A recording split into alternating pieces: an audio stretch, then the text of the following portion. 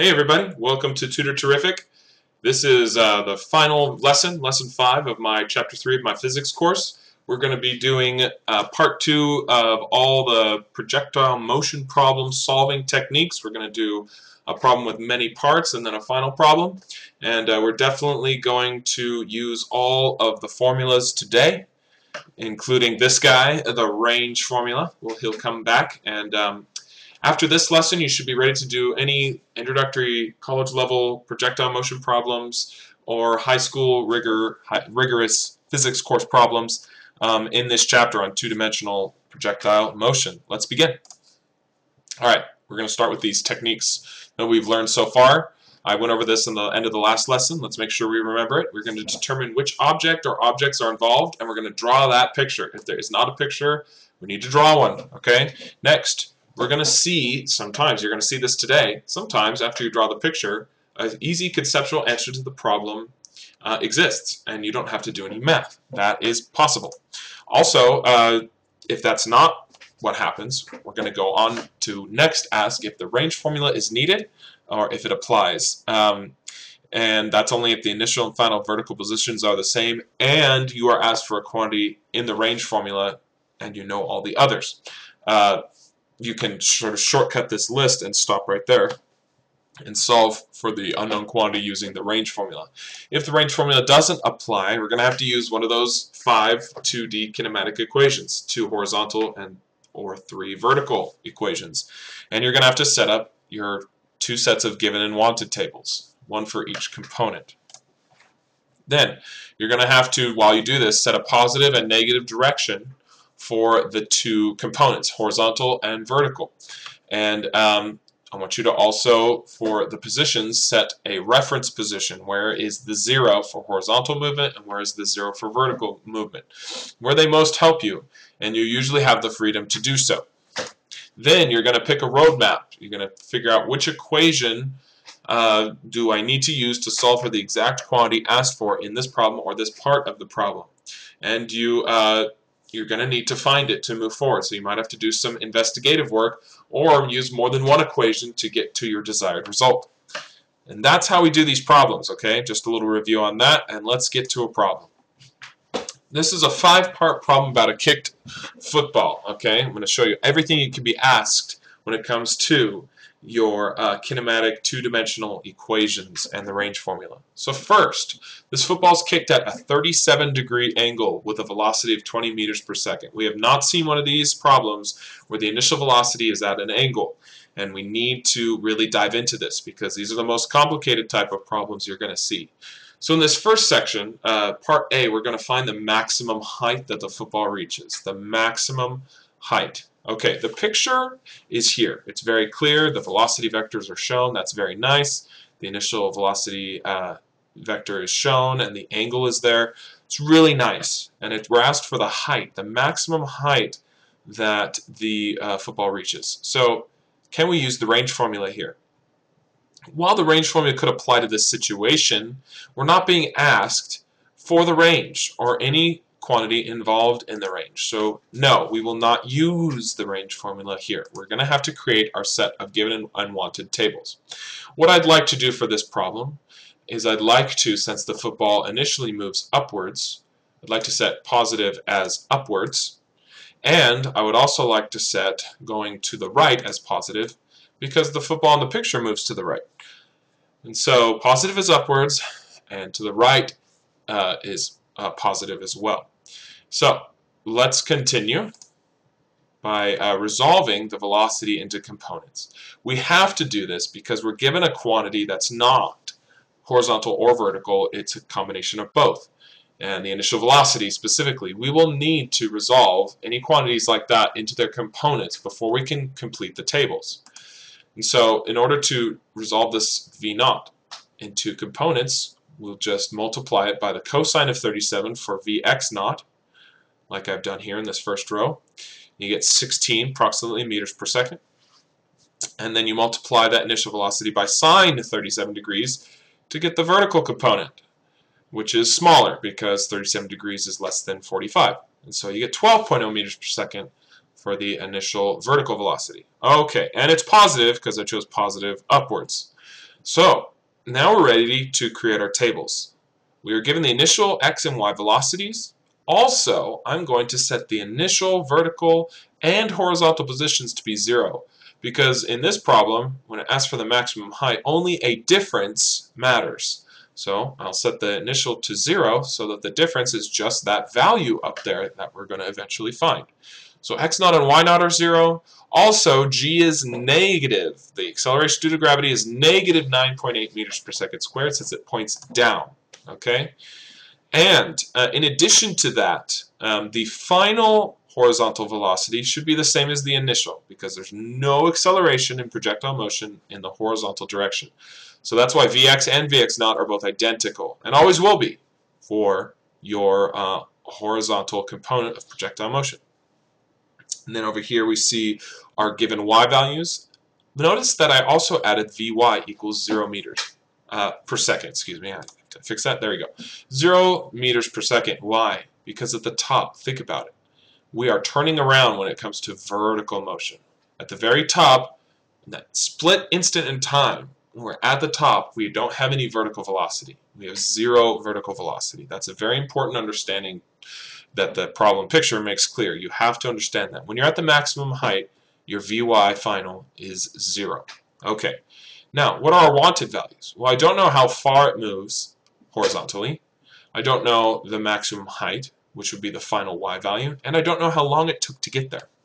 So these are my unknowns. Notice how I straddle the t between the two lists because time exists in both lists because it's in both equations and it's the same t. Okay, we've got our table.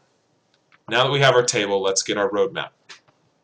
How can we find the maximum height, which is y final? Okay, it's the final position if you set the initial position to 0. It'll just measure that displacement vertically speaking. Great. How are we going to get that knowing everything over here? Well, if we look at over here, we don't have any time. Okay, and it's a vertical quantity we're asked for. So that means we're going to have to use a vertical equation that does not have time in it, which would be the bottom one. Let's just check. Do I have Vy? Do I have Vy naught? Do I have G? Do I have y naught? Yes, I have all 4 of those, and y is the only thing I have to solve for. So we're going to solve this equation for the maximum height y, and y naught is 0 in this situation because I've set it to be such, as I've said before. So when you set this up, we're going to solve for y algebraically first, by first subtracting Vy naught squared to the other side, okay, and then dividing by 2g. Now, you might be alarmed saying, hey, why is 9.8 meters per second squared positive? I thought you said g was negative 9.8 meters per second squared. Notice what they've done here algebraically. In the original equation, it would be Vy squared minus Vy naught squared. Notice how they switched those around. So they've factored out a negative in order to switch those around, and they've divided it and canceled it with the negative in the g value. And so everything's fine. Nothing nefarious has been done. We've just used a little algebra manipulation to get rid of some of the negatives. So this is equivalent to 0 minus 12 meters per second squared over 2 times negative 9.8 meters per second squared. So it works fine.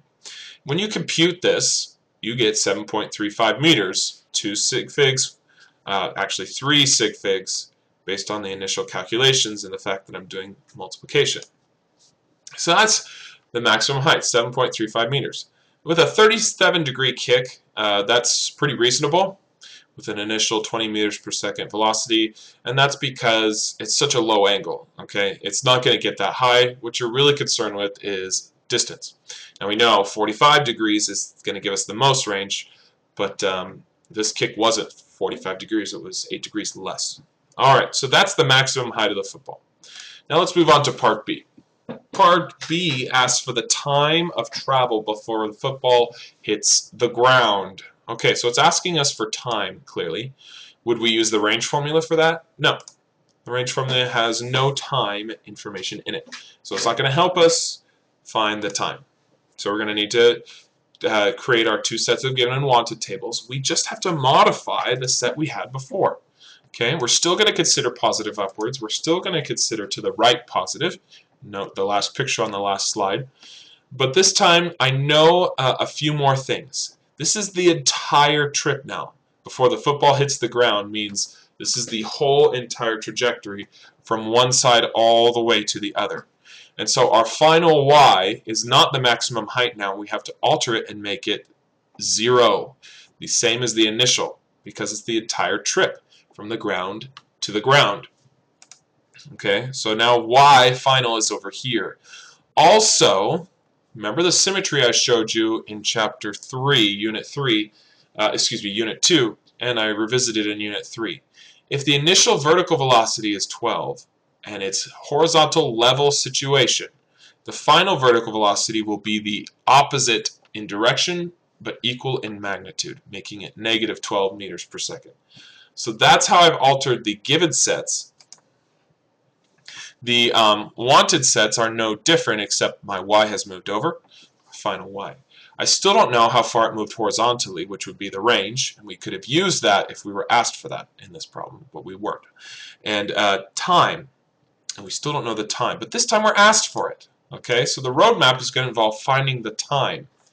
So which equation can I use to find the time given what I know? Well, I'm going to use the second one. I know you can use the first one, but I'm going to use the second one to illustrate something to you. Okay, just in case you didn't know about the symmetry, the negative 12 meters per second, you can use the second one, which doesn't involve the final velocity. Now the second one looks a little scary. I know the initial and final positions are 0, so I could plug in zeros for those two numbers, but Vy naught is not 0, it's 12. And so this middle term, t to the first power term, is there to stay. And of course the final one is as well because of the fact that g is negative 9.8. Yes, the negative was pulled out by the textbook that did this problem. So now I've got a true quadratic equation when it comes to t, and it's equal to 0. But the constant term is 0. So remember from algebra, you could factor out one of the t's from these two terms, giving you this. This is great because this allows you to solve for t two separate ways using the zero product property. One of the results gives you t equals 0. Now that's ridiculous because it's not going to take 0 seconds for the football to hit the ground. This solution refers to the initial position of the football on the ground. Of course it would take no seconds for the football to hit the ground if it's already on the ground. The real solution we want is from this linear factor here, 1/2 9.8 t minus 12. And so if you just set that equal to 0, subtract 12 to the other side, then divide by 1/2, which same as multiplying by 2, divide by 9.8, which sends it downstairs, you get this. T equals 2.45 seconds. Awesome. So do not be afraid when your middle term in your second vertical equation is not 0. You can still factor it. Even if the first one isn't 0, you can always use the quadratic formula, negative b plus or minus the square root of b squared minus 4ac all over 2a. That's the song I used to remember that. You can always use that to solve the second equation for t. So 2.45 seconds is the time for the entire trip, which is pretty short, but if that ball's going that fast, that makes sense. So what I want to tell you, something this book didn't do, is it plugged in these numbers really early. I would not recommend doing this. Okay, it's very easy to get lost in the numbers. I would have gone back to here, set the zeros to be 0, and then solve for t before plugging anything in. It's really generally good practice, in my opinion, to do that because you don't get as lost in the numbers. And I've seen people get lost in the numbers and forget what they're doing or what they're solving for. I would have waited till this point, till t was isolated, to plug in numbers personally. Okay, that's part B. This is a long one. Things get easier now. How far away it hits the ground. Okay, so if you think back to the last problem, we solved for t. Only thing left to solve was for x final. Look what the question part C asked for. How far away does it hit the ground? Well, that's x final. And since this football is a level horizontal range problem because the football starts at the ground and ends at the ground, you can use the range formula to find this final x. Alright, so we are going to try it. We're going to choose positive downwards this time, which is generally good practice. and choose right as positive because there's no reason not to. This will allow G to be positive. Okay, we want G to be positive in here so that we don't get a negative R. And it's also going to mess up our angle as well. So we're going to choose positive downwards when we use the range formula, generally speaking. The two quantities we know are the angle, theta, and the initial velocity, v naught. 20 meters per second and 37 degrees. We're finally using just the bare bones initial quantities given to us. Now we plug them into the formula like this, and G is 9.8 meters per second squared, as we always know. Positive because positive's downward. We have to multiply the angle we plug in by 2. Okay, do not forget that. So we're really finding the sine of 74 degrees. I didn't get too much into the solution of how this is derived, but the 2 theta is absolutely necessary. So when you compute this, you get the following: 39.2 meters. Okay, let's say you didn't use this. Let's say you didn't think of the range formula. There's actually another way to do it. When you look at these equations, we found every possible variable except for x final. That means I could easily use this first equation, the second horizontal equation here, excuse me, to really find this value. Okay, so you would just modify your given sets of given and wanted tables so that the time was moved from here to here. You'd see that x equals question mark was all that was left, meaning you could use this equation right here. That's the roadmap. You could plug in Vx naught, and x naught is 0, and you could plug in the t value you got, 2.45 seconds from the last problem, and you will get 39.2 also. So that's probably an easier way to do it, but of course some people are going to go to the range formula because they're scared of this table of 5 equations, and the range formula seems like an outlier that's easily used, and that's fine. You get the same answer both ways, your choice. Okay, the last two parts.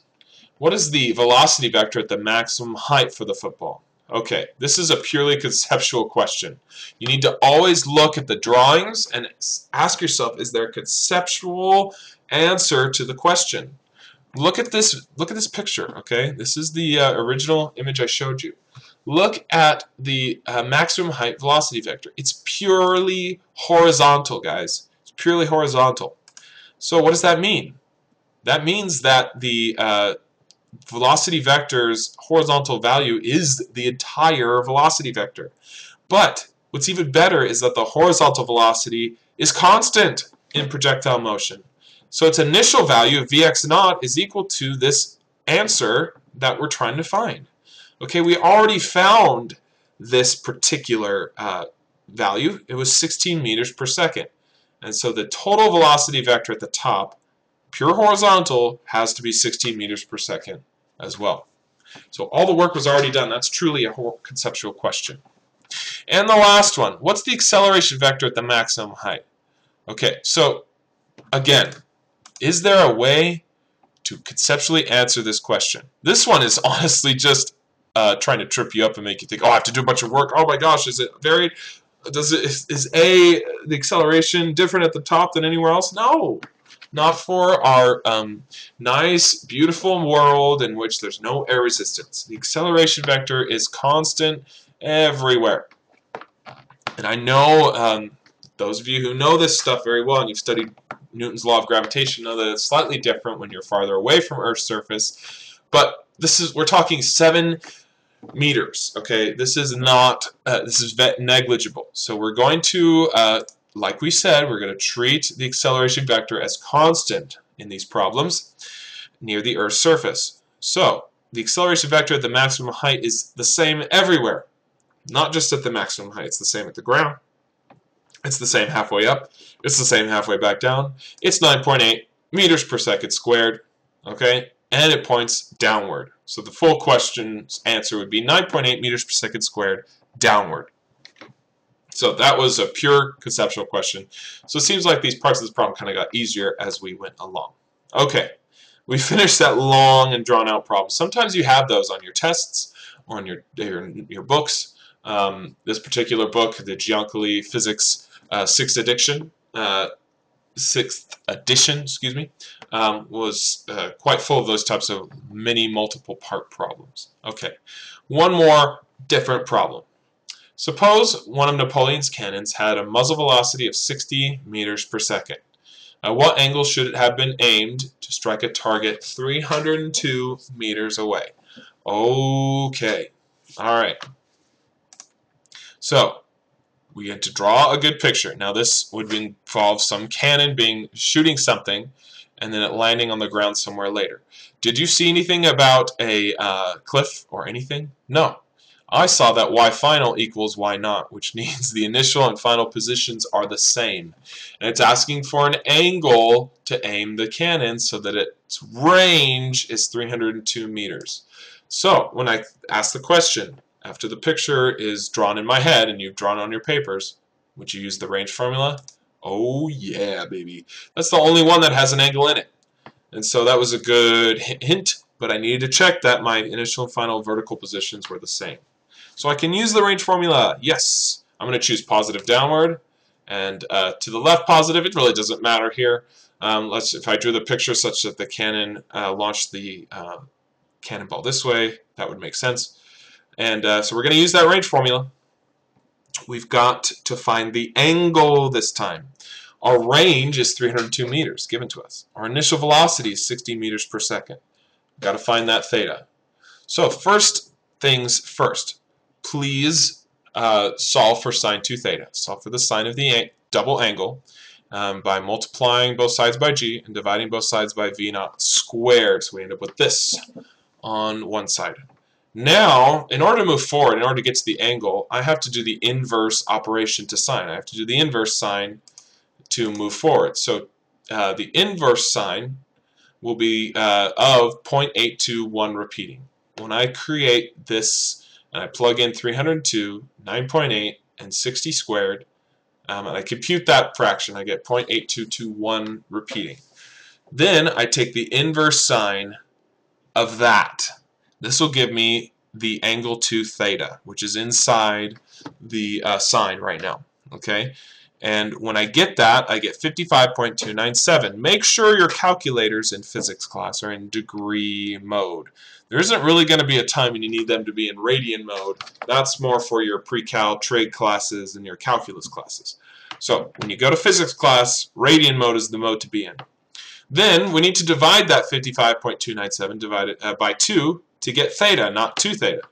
And you get 27.6 degrees with 3 significant figures. That's how many I have in the initial quantities. So that's one angle. There's actually 2 answers, okay? If you remember my conceptual drawing, this model I had, you saw that the complement of each angle, launch angle, also gave you the same range. So to be fair, there's 2 angles that will give us the same 302 meter range. The other would be 90 minus our initial answer, 27.6, the complement, which is 62.4 degrees. Both of these angles give us a 302 meters range with a 60 meters per second launch velocity. Okay? So, remember that. There are 2 angles because the complement of the angle we got delivers the same range. Alright guys, thank you so much for watching. This video is now finished. You have finished the entire unit on 2-dimensional kinematics and projectile motion. Thanks for sticking through it. Next chapter is going to be on forces. For now, this is Falconator signing out.